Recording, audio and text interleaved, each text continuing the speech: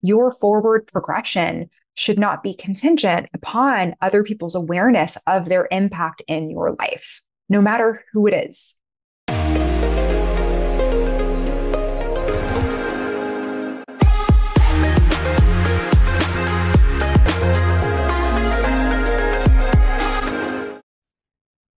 Welcome to Holistic Ambition, where we talk with visionary leaders who are redefining what it means to be ambitious and successful with more well-being, meaning, and fun in your career, business, and relationships. I'm your host, Stephanie Thoma, life coach for ambitious professionals and author of Confident Introvert. Today, we are going to talk about a concept that I call recycled pain. So maybe you have an intuitive idea of what this is, but I'm going to break it down. It essentially is the process and the end result of an experience that is painful. So an example here can be, let's say, an artist who creates something that is maybe even beautiful or has some sort of value to others through something that was really painful. There can be a sort of contrast in this experience. There can be a sort of metamorphosis inherent within it. And something that I'd like to emphasize is that the recycling component, some people may want to bypass this, understandably so. It can be really uncomfortable to intentionally go through the process of recycling the pain versus being like, oh, here's the pain. Let's just imagine that it's something different or that it's not there. That can be a little bit more appealing to some. However, for those of us on the personal growth path, personal growth journey, we know that it's not always as straightforward as that. Certainly, if you've been spinning around doing the same thing over and over and over again without results, maybe it's time to switch things up, or maybe it's time to actually entertain the idea that you're not broken. That's a concept, but there's this concept that's related called post-traumatic growth that has gained popularity in recent years. And this concept states that through traumatic events that happen in our lives, it could be an element of childhood trauma, it could be, let's say, a natural disaster, just anything that you find particularly traumatic for you, there's this idea that it actually can inspire some sort of amazing forward progression. So that is an element of recycled pain. But let's think about recycling for a moment. So not just in a metaphorical conceptual way, but the process of recycling, you, let's say, use a product, maybe it's a milk carton, for example. You empty its contents out, you consume what's within it, and then ideally, what you're doing is putting that in your recycling bin. Eventually, you transport that recycling bin that's full of recycled goods, put it in, let's say, the recycling bin that then will be taken from outside and reproduced and reconfigured into something new that has some sort of value that's reimagined, that could be pretty similar to how it was before, or it could be completely transformed.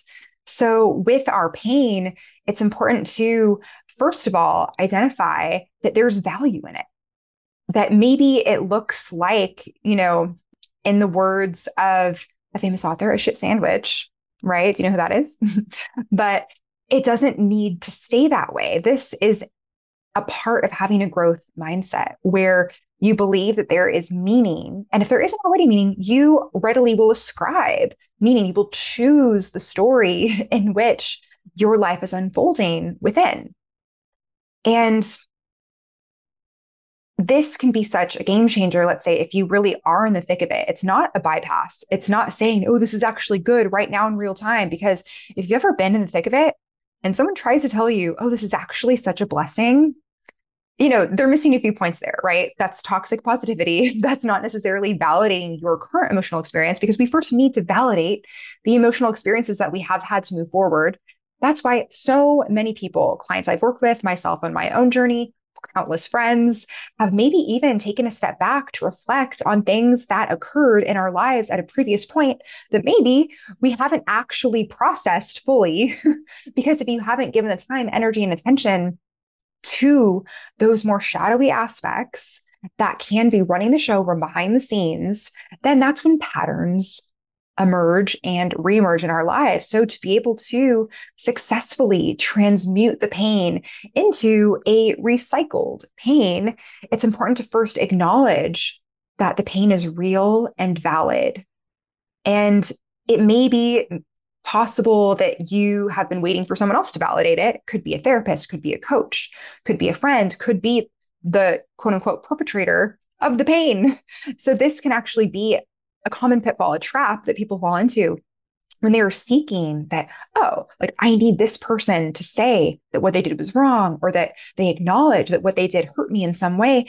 And you know what? Sometimes those apologies don't come.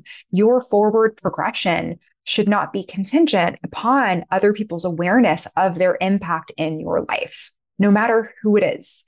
So this is an instance where there is an opportunity to make a radical decision of self-responsibility, having that be your default. So to successfully transmute your pain through this process of recycling it, reuse, repurpose, recycle, you're not saying, oh, it was never that thing before. Nope, it's bad, it's wrong, it's gone. We're only focusing on the new thing. But actually, some people may be in your presence, have no freaking clue what you've been through, right? So it's not about lingering on, oh, all these things happened. Can you believe that? Even though I'm this now, oh, look at this. You may do that occasionally, but what's most impactful and most effective is almost having this inner sense of gratification of and validation of your own lived experience. And first acknowledging whatever icky emotion that there was, there could be an element of shame, something that you wish wasn't done to you, that you wish you didn't do.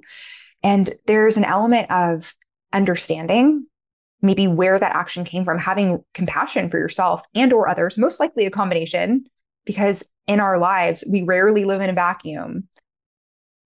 So we are in this place where we've acknowledged, okay, that was not so great. And that's almost where the liberation begins, where you're able to not be stuck there like quicksand and be swallowed up by it whole, like, oh, that wasn't so great. And that's that, end of story. You get to say, okay, how, even though you can't go back and change it, how can you get to a place of reframing the story so that, not pathologically, you're still understanding, like maybe you're able to actually own, hey, I'm not proud of that. I'm not proud that I did that. But you can know within yourself that you're not denying to yourself that you did that. Or if someone did something to you, you're also able to acknowledge your role in it, not to be confused with victim blaming or shaming, but in our lives, the situations that we invite into it, even as kids. I know this is where it gets a little more radical, right?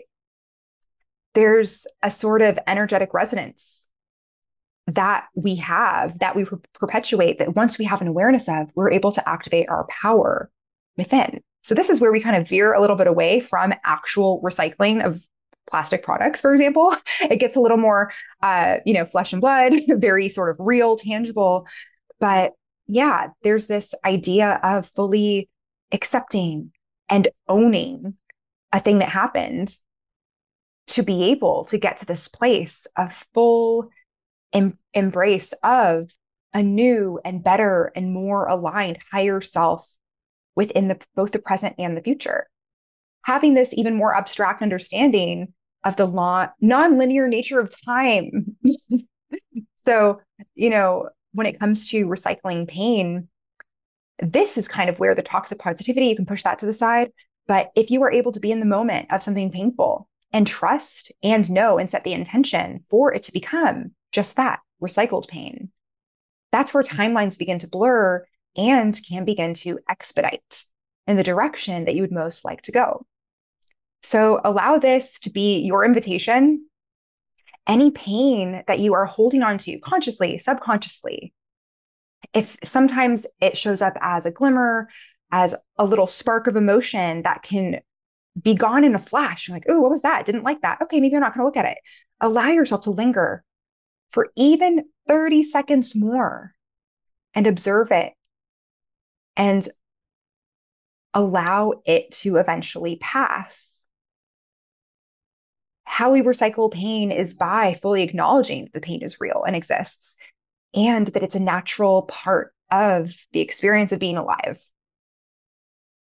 And as cliche as it may sound, it allows us to know the difference between what feels good and what feels bad for us. And if we can actually get out of that false dichotomy of, this is something that feels good, this is something that feels bad, just knowing that everything is here to serve you. And the more tuned in you are to your intuition, the greater likelihood, not that you're going to avoid the uncomfortable, painful situations, but that you're able to garner the wisdom that is inherent in them if you will only take a moment to acknowledge and appreciate it.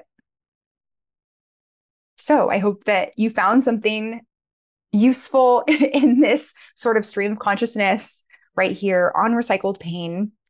I am thanking you for going ahead and tuning in and being on this journey, being on this journey of having this podcast that's intended to expand conversations, expand a level of awareness on certain more abstract topics that are so inherent in how we show up in our lives. So thank you for being here. And also, I would be remiss if I didn't also ask you to go ahead and like, subscribe, do all the things, and stay tuned for an upcoming episode of Holistic Ambition. We have so many great speakers. We also have some solo episodes that I like to pour my heart and soul into. Wishing you a beautiful day. Until next time.